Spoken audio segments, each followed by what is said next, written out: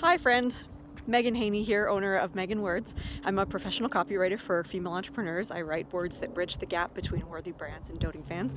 This is sort of a part 2 to the video I posted last week in New York about what copywriting actually is. I kept the definition very simple and I wanted to say a little more.